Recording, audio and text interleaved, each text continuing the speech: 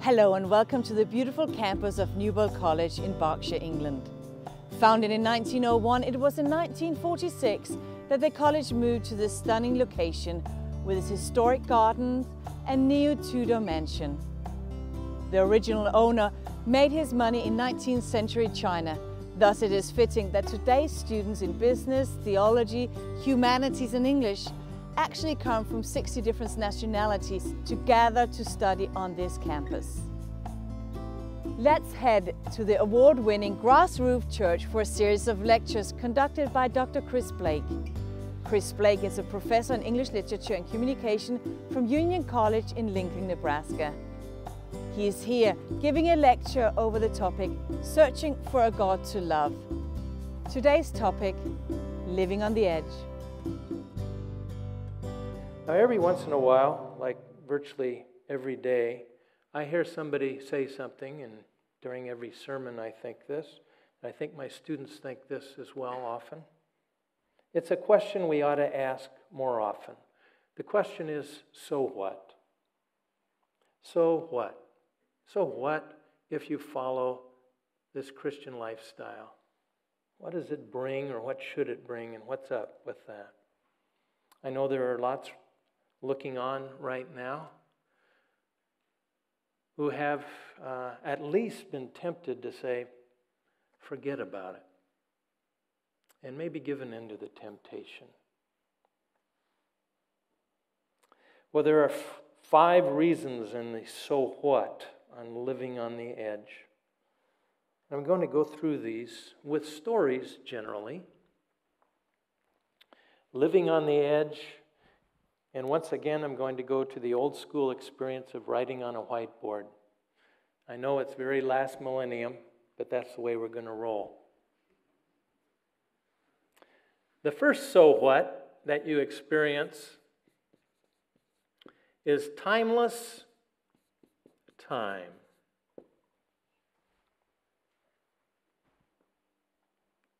In the book Screwtape Letters, C.S. Lewis speaks through the voice of a devil about the need to keep these humans away from the present, to keep them constantly either living in the past or the future. In the past, because it's of course filled with regrets and resentments.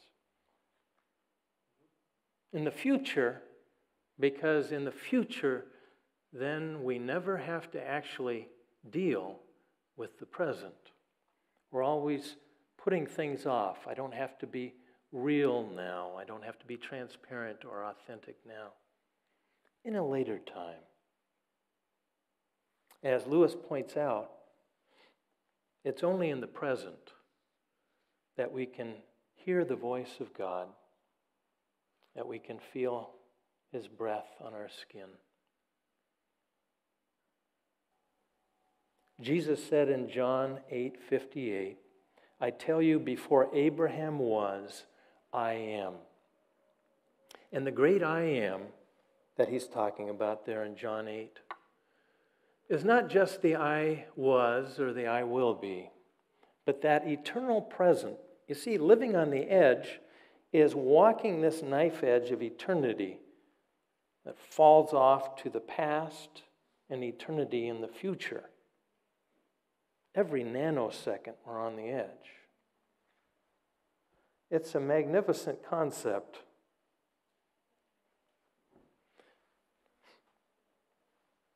The second one is fearless love.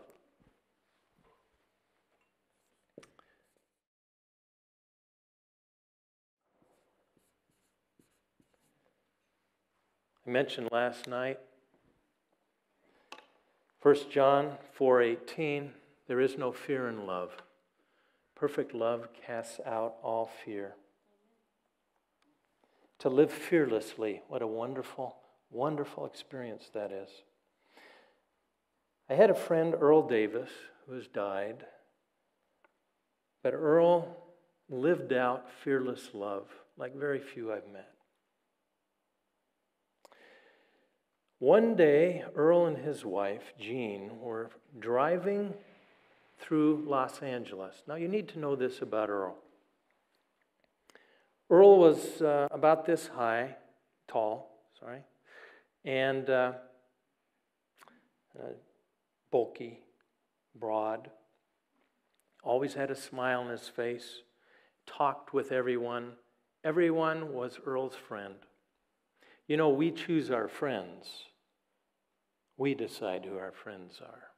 And even when others did not decide that, he would, as illustrated by this story. He and Jean driving through Los Angeles, and they got lost. Now, they got lost, and they wandered around until they recognized they were in a very dangerous part of the city. He pulled over, he rolled down his window, got out a map, and he started looking at the map, trying to figure out what was going on. In a few moments, a young man came up, stuck a gun at him through the window, and said, "Give me all your money." This is what Earl did. Friend, we're lost. We're trying to get to this place right here, this freeway, and I think we're here, but I'm not really sure how to get from here to here. And the fellow did this. Here's what you do. You just get over here, then you take that. Take a left right here, and then a right up here, and then you can get on. Now don't turn left too fast. And Earl and he talked about it, got it right, and then he took off. Thanks so much, friend. Took off. Now, I'm not recommending that as a recipe every time that happens. However, I can tell you this, that I think that young man felt that Earl was genuine. He understood, yes, he really is treating me as a friend. He's asking for help, and the young man gave it. And then Earl told me, after he told me that story, that about a mile later, he pulled over and stopped shaking, Still, that fearless love captivated him. In Matthew 5:40, Jesus talks about that fearless love. I'm going to turn there myself. Sometimes people get up front and they've got everything right in front of you. You know what? I don't think that's 5:40. I think it's 25:40. Yep, Matthew 25:40. It's a good thing I looked it up. Yeah, that's the one. And I did it in crayon, I can see. Well, how about that? This is the judgment scene, Matthew 25. You know, we tend to read the Bible through our different lenses. I'm a teacher, a professor, and I see Matthew 25 here as the final exam. This is Jesus' final exam. The sheep and the goats. Matthew 25, it starts the judgment in verse 31.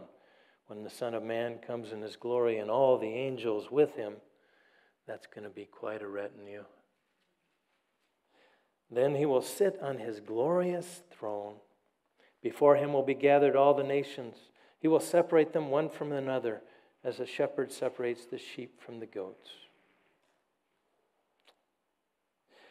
And the conclusion is, in verse 40, the king will say, "Truly I say to you, as you did it to one of these, my brethren, you did it to me." Can you approach everyone with that love and then live fearlessly? The third one is trustworthy truth.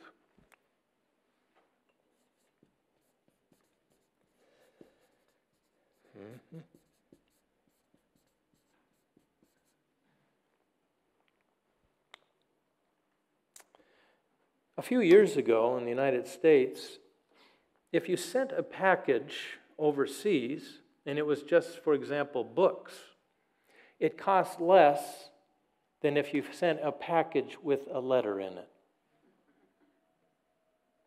I was at the post office. I had a $20 bill. I was sending quite a few books to my friend Gary Krause, who was here not long ago. Gary Krause, who lived in Australia. I knew it would be kind of pricey. And I waited a long time. It was near Christmas. I was getting a little irritable, sometimes when you're rushing around and you're waiting and you have to do something else. And I've got this money. And I came up to the woman at the counter. I said, "Here you go." And she weighed it. And then she said this. "Okay, is this just books, or is there a note or a letter or something in there?" Well, there was a note in there. And I said, "Why?" She said, "Well, if it's just books, it'll cost $18.63. But if you've got a note in here, it's $26.31. I only had a 20. I didn't want to leave. I didn't want to go back. So I stood there. Seriously, my ethics were paralyzed. And she said, "Let's just say it's books." Stamped it. I gave her the 20. I walked out. She gave me change. And then you know what happened. I kept thinking about it. By the way, that's a good thing. It's good to keep thinking about that. I kept thinking about it because I tried to pay attention to that compass, that true north that we brought out that first night. Not all of this, remember? But that compass, that true north, which is God's voice, our conscience, Jesus, the Bible, true north. And I kept thinking about it and thinking about it until the next day I went back to the post office. And I waited until the line was clear in front of the same woman. Another line opened. I said, "No, that's okay. I need to talk with her." Came up to her. I said, "Yesterday I was in here, and I said there wasn't a letter in a package, but there was. And I didn't pay enough money, so here's an extra $10. That ought to cover it." She said, "Sir, I can't take that money." I said, "Well, okay, I'll tell you what. My integrity is worth a lot more than $10. It's worth more than $100,000. I'm going to leave the $10 here. You can put it in the trash. You can put it toward your kids' education, or you can throw a party for the rest of the postal workers. But the $10 is staying. Thank you so much." And I walked out. Now, I tell you this story for a couple of reasons. The first is that we all struggle with telling the truth. We do it every day. You can tell a lie by not saying a word, by raising an eyebrow at the wrong time. Robert Louis Stevenson said, "The cruelest lies are told in silence." I tell you that story because I want us to think about that true north. I tell you that story also because I think it makes me look pretty good. And I could tell you some others that don't. John 8:32.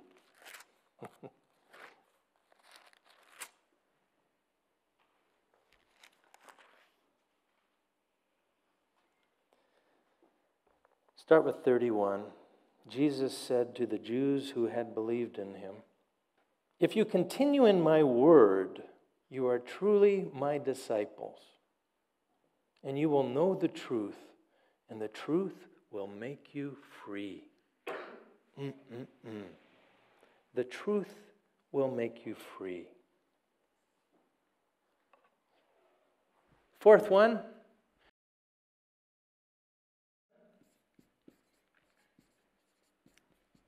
Is liberating discipline. Liberating discipline. So here's what happened. At 11 o'clock, I got up, getting ready to teach world cultures to my class. And I told them, we have a new rule. Tell you what, this class period, I'm going to have you make all the rules. You decide. They were interested. We're going to have to vote on it. It's got to be democratic. Here we go. What do you want to do the rest of the class period? Now, I'm going to say this. It's got to stop at noon, and we're going to clean up and make sure everything's okay afterward. It's got to stay in the classroom. Those are my 3 rules. But other than that, whatever you want. Here we go. So I went to the board. What do you want? First rule. First fella raised his hand. Reggie raised his hand and said, you can chew gum. So I wrote it up on the board. Number 1, you can chew gum. We had a rule against chewing gum because it was getting kind of thick under the desks, you know. Number 2, guy raised his hand. You can put your feet on the desk. Okay? I had this rule that I wanted to see their souls, not their souls. Number 3, Jamie said. Jamie, by the way, was in love with, in infatuation with Audra. And they were in the same class. And he said, you can hold hands. And of course I said, your own? No, somebody else's. Okay, I'll put that up. You can hold somebody else's hand. We kept going, 4, 5, 6, 7. They started getting more creative, more energetic. Hands were going up all over the place. Yeah. And then Eric said on number 13, you can do anything you want. I said, hey, this is where higher education kicks in. Hey, if we just vote on number 13, that'll take care of 1 through 12. The students were like, wow. Yeah. Let's just vote on number 13. Yeah. Okay. How many of you want for the rest of the class period to do anything you want to do? Raise your hands. And they rose, 2 hands and legs were going up. I took my time counting them. Yes, it was unanimous. My young son used to say when he was 4, we took a vote and it was anonymous. I said, oh, that's good. This one was unanimous. I said it was 22 minutes to 12, a time that will remain burned into my brain until the day I die. I said, okay, here we go. So here we are. Now, teachers are weird. I wanted to teach world cultures. So I turned around and I started writing on the board.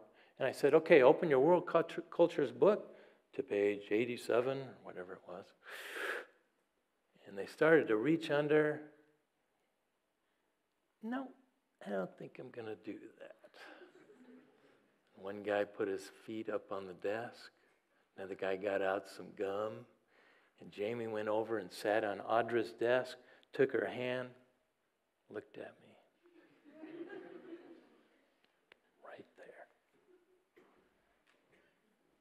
I started talking to no one, telling them about world cultures. I like world cultures.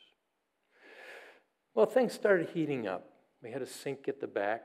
A couple of guys got out some Comet cleanser and a big sponge. Got the sponge wet.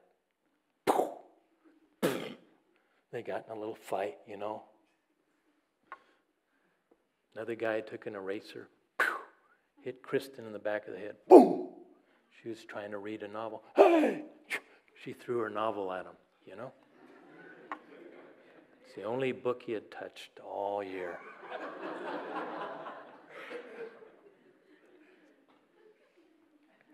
Things really started warming up. People were shoving and laughing and doing all sorts of things. I mean, it was getting loud. I continued talking to no one. I was practiced at that. Taking notes, talking to no one. When Leonard came up to about here on me. He's the son of what we call a literature evangelist. Somebody who goes around and sells books. And he came up and took an eraser and erased everything that I had written.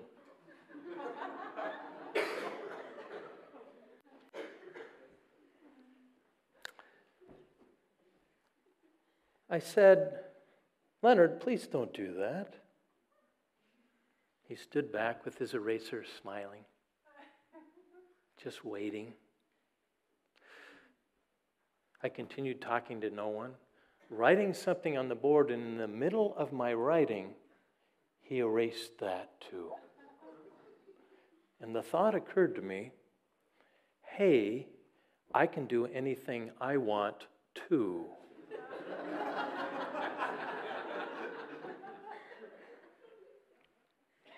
Now, I say this to my shame, because the best way to learn anything is to teach it. But as he was doing that, I took his wrist and I was gently pressing him into the carpet.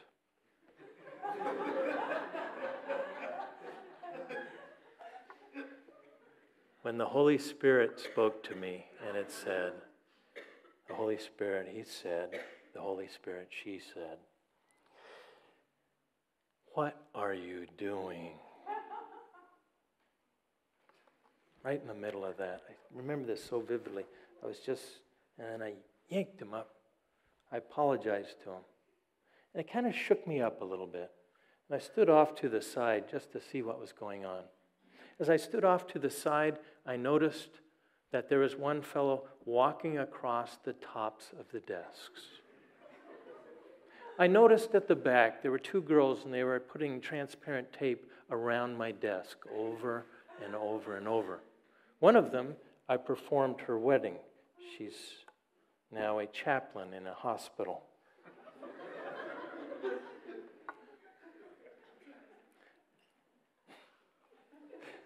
I could tell you other stories about these kids, where they ended up, which I won't. I would need to cut myself in to that tape to sit down. And in fact, that's what I did. I went back to the back, cut myself in, sat down, and I watched what was going on. And I saw the most amazing thing. I saw Danny, who is now a 7th and 8th grade teacher himself. I saw Danny going around, picking up things, cleaning up, picking up a desk, cleaning the water and the comet off, putting a poster that had been ripped down up, going around using his freedom to clean things up. That was astonishing. It was an act of maturity like few I've seen. Well, the last 30 seconds, they were all in their seats, kind of quaking, you know. One guy was shooting a rubber band over and over at the ceiling, trying to get his last bit of freedom in. At 12, I said, "Okay," got up in front. "That's it. We got to clean up, but first, we need to talk. I have a question for all of you. How many of you in the past 22 minutes got to do exactly what you wanted to do?" I did this. Not one. I said, "Well, why not? We voted on it." "Well, I wanted to read, and they kept hitting me in the back of the head with the eraser." "Oh, yeah, well, how about you and you?" And then things started getting roaring, started to build. I said, okay. My next question. How many of you think we need rules? 2 hands went up from everybody and some legs. And to this day, if you talk to any one of them, they will say, yeah, we need rules. Because the rules set us free. We call those commandments in the Bible. In Galatians 5:1, you find one of my favorite verses.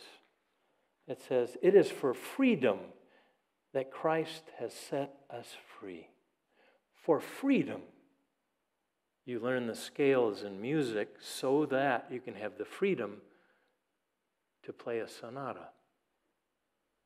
Without that, no sonata. Hebrews 12 is a great chapter on discipline. By the way, discipline and disciple have the same root. 12:7, it is for discipline that you have to endure. God is treating you as children. What children, what child ignores the discipline?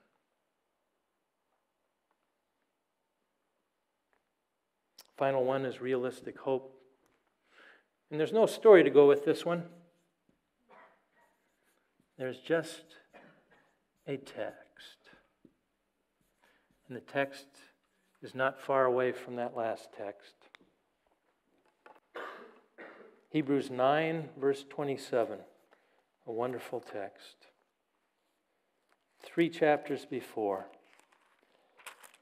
Realistic hope we have.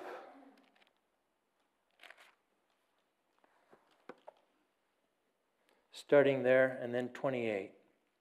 Just as it is appointed for men to die once, and after that comes judgment. Look at 28. So Christ, having been offered once to bear the sins of many, will appear a second time. And the writer then says something that stunned me when I first read it. It says, not to deal with sin. Christ doesn't come the second time to deal with sin because he's already dealt with sin. It's already dealt with. Not to deal with sin, but to save those who are eagerly waiting for him. Of what use is immortality to a person who has not learned to live half an hour? Not much. But when the way gets in us, when we live with that timeless time, that fearless love, that trustworthy truth, that liberating discipline, and that realistic hope, oh, what a life it is. May you live it. The themes and topics explored in this series are from Chris Blake's book, Searching for a God to Love. For more information on how to get your copy, please visit searchingforagodtolove.org.uk.